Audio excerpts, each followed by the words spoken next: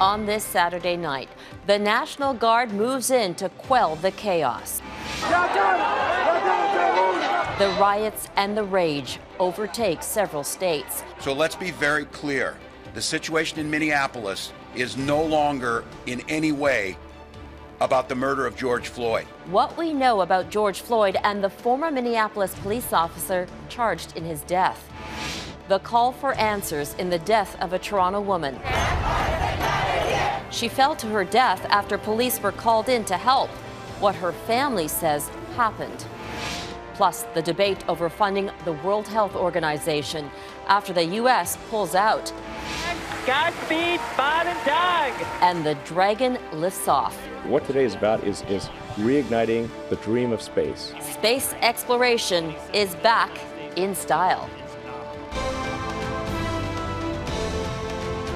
Global National with Robin Gill. The fire and the fury in the streets of Minneapolis overnight as violence broke out during protests over the killing of George Floyd.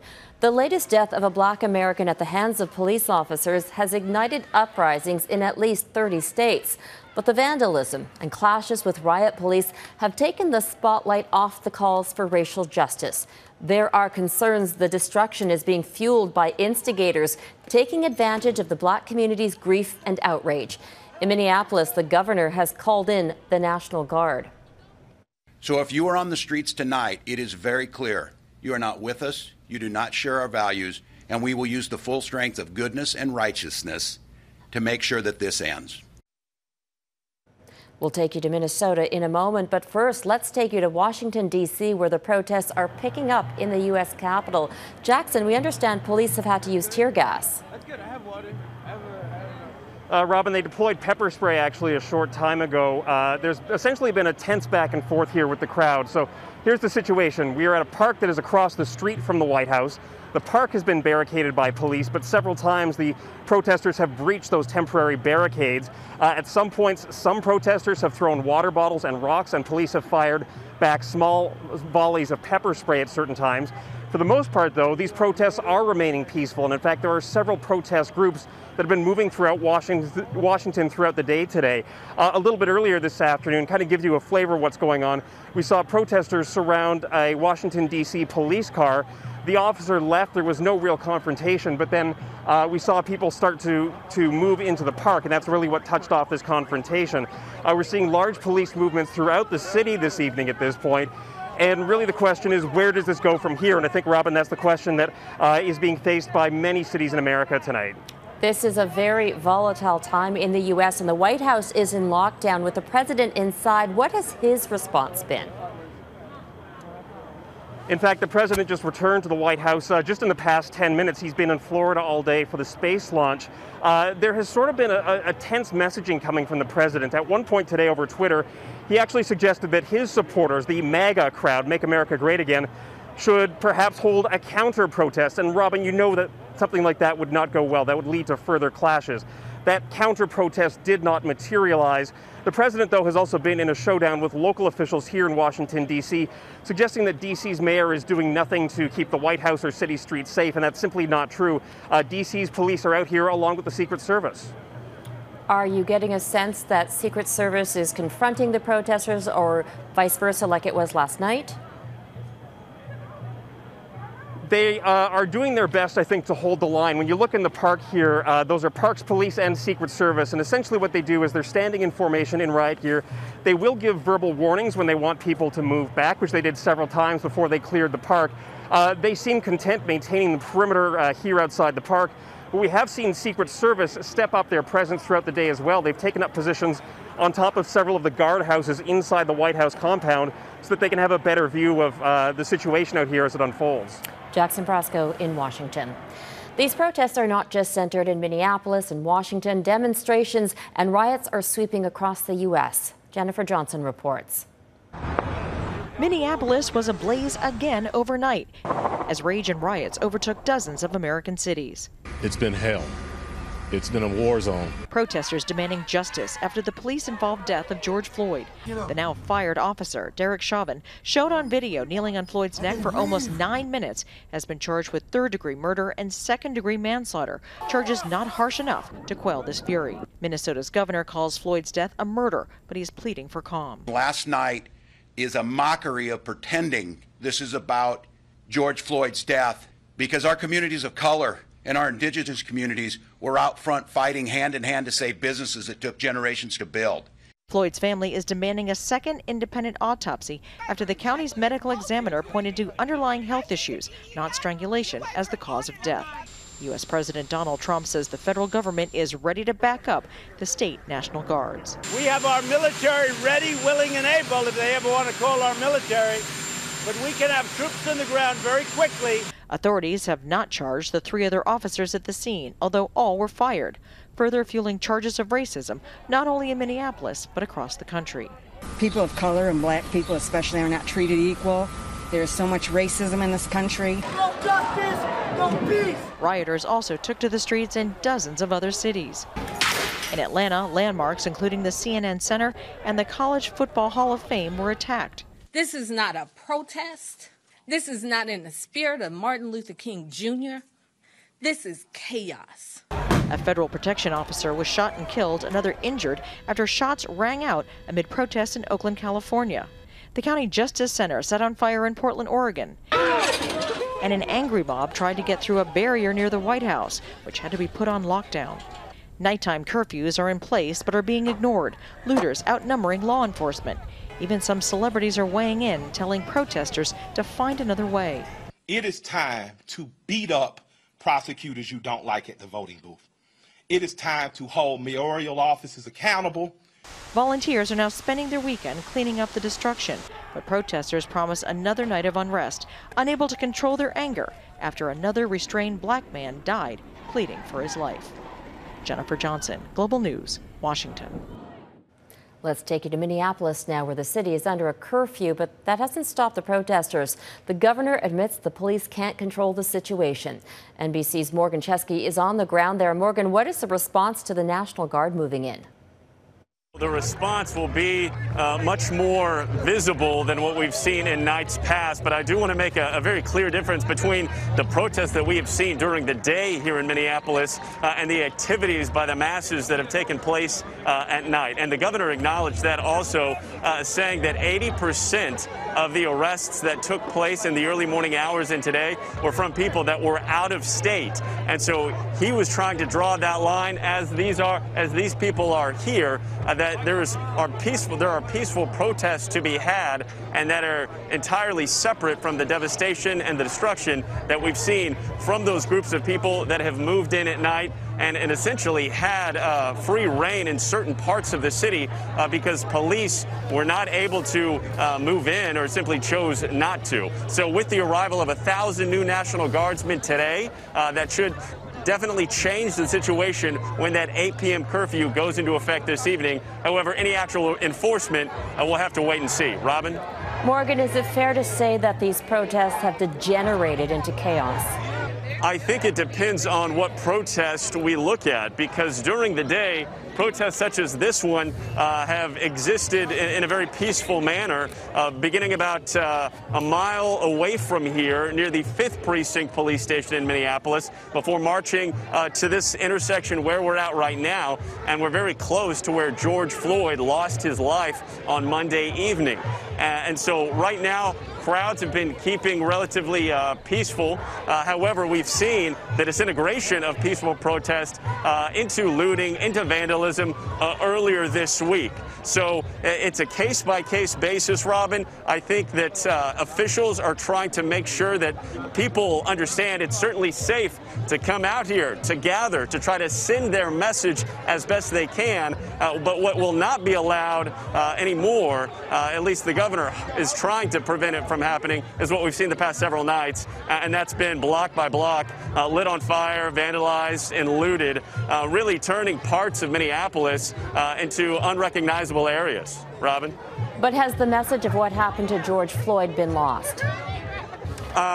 I would answer that question, Robin, by saying that for these people, the message for George Floyd has definitely not been lost, and that's why they feel it's even more incumbent upon them to come out here today, to peacefully protest, to gather in this way in a very diverse group, because their message that George Floyd did not die in vain and that justice will be served is what they're trying to send. And this is very much a reaction to not only George Floyd's death, but to the damage we've seen night in and night out here in Minneapolis, because the people here tell me that they're afraid that all of that violence will overshadow what they're calling a peaceful message. So there is a lot of dissension and anger still in what happened to George Floyd, but the group of people that I'm surrounded by today, they very much want to have justice pursued, but they want to separate themselves from that group of people that have caused so much damage in this city. Robin? Morganne Chesky in Minneapolis tonight. Thousands marched in Toronto today in response to the death of a young black woman. Regis Korchinski-Paquet fell from the balcony of her apartment while officers were inside. A lawyer for the family says her mother called 911 out of concern because her daughter was in distress over a family conflict. Morganne Campbell reports. Thousands of people gathered at Christie Pitts Park in Toronto's Midtown, rallying against Indigenous and anti-Black racism across North America. We got to show support, right? There's a lot of things happening around the world, and we have to make sure we show solidarity at all times. And it's important that we make sure that we know that Black lives matter. Saturday's rally was sparked by the death of Regis Korchinski-Paquet. The 29-year-old had fallen from an apartment balcony Wednesday. This happened in my neighborhood, Regis Korchinski-Paquet, so I'm mortified. And I just wanted to do what I could to help support this. The protest wound its way through city streets. Leading the way were members of the Korchinski-Paquet family. Her family believes police played a role in her death. The incident is now being investigated by Ontario's police watchdog. We should keep our solidarity together. That's very important for me. And Morganne Campbell joins us now from Toronto. Morgan, are you getting a sense that the demonstrators are willing to disperse yet? You know, Robin, they ended their protest here at Toronto Police Headquarters well over an hour ago. They're still here. They're chanting Black Lives Matter. They really want some answers as to what exactly happened on that balcony Wednesday. However, police are only saying that they respect their decision to protest and stand up for what they believe in. Robin? Campbell in Toronto.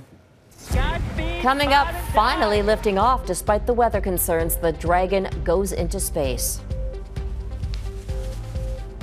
And Canada's stand on funding the WHO after an ally pulls out.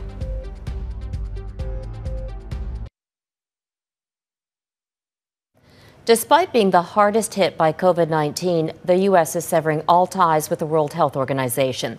Its primary role is to lead the response to global health issues like the pandemic. But President Trump has been critical of the organization's handling of the virus, and the U.S. is the biggest financial supporter. So now other countries, including Canada, could be asked to fill the gap. Here's Mike Le Couteur.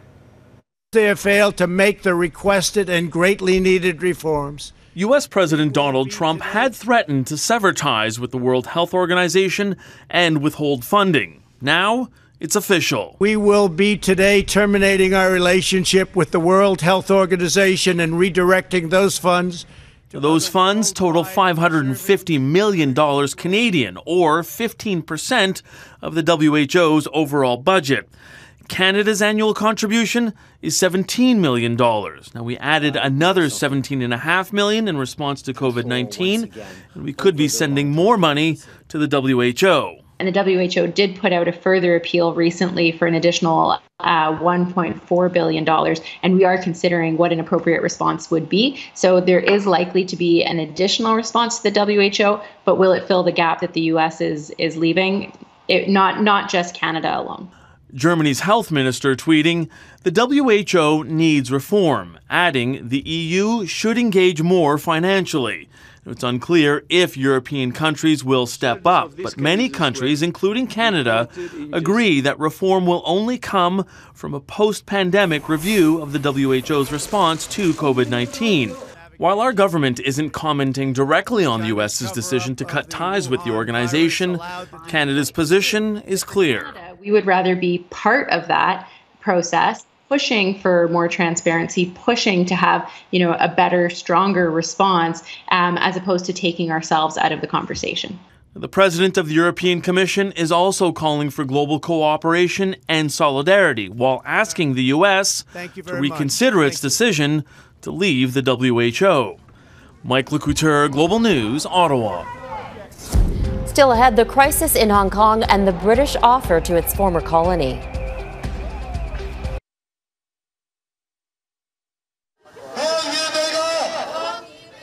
A handful of Beijing supporters marched to the U.S. consulate in Hong Kong today to demonstrate against what they call American interference. Yesterday, President Trump said the U.S. would end preferential economic treatment of Hong Kong. British Prime Minister Boris Johnson says China's tighter grip on Hong Kong violates the one country, two systems framework.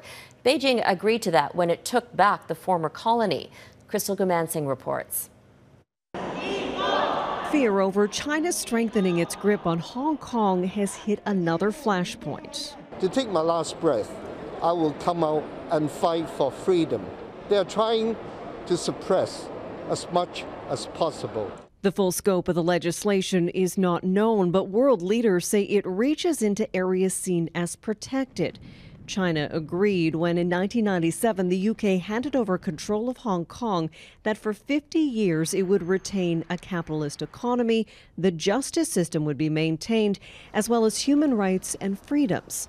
As a pressure tactic, millions in Hong Kong with or eligible for British national overseas passports could be granted extended UK stays. Remove that 6-month limit and allow those B&O passport holders to come to the UK and to apply to work and study for extendable periods of 12 months, and that would itself provide a pathway to future citizenship. The pandemic quelled protests, but for a year there have been large and at times violent clashes between pro-democracy groups and officials. The current government is seen as beholden to China. If I can sacrifice for Hong Kong, I would do so. This is my home. What I have, this place gave me. I will fight on to the last day. China claims it is protecting national security. But the truth is that Hong Kong was secure and prosperous as a free society. The United States, which has been at odds with China, hit the country with new sanctions and will revoke Hong Kong's special status in terms of American trade and travel. As expected, China hit back. 美方认清形势。 The spokesperson for the foreign ministry saying if the U.S. is determined to harm China's interests, China will take necessary countermeasures, adding no country has the right to interfere in China's internal affairs. Like many political issues involving China, the new security legislation is being presented differently. Chinese state media interviews talk about the need for the changes in Hong Kong and how they're welcomed. That is not the message from those who risk their safety on the streets this week. We must stand up and fight and to let Beijing know that we will never surrender. Justin Trudeau is calling for calm and a path that, quote, allows for prosperity in a way that citizens in Hong Kong expect. Crystal Gumansing, Global News, London. Up next, second time's the charm for a historic launch.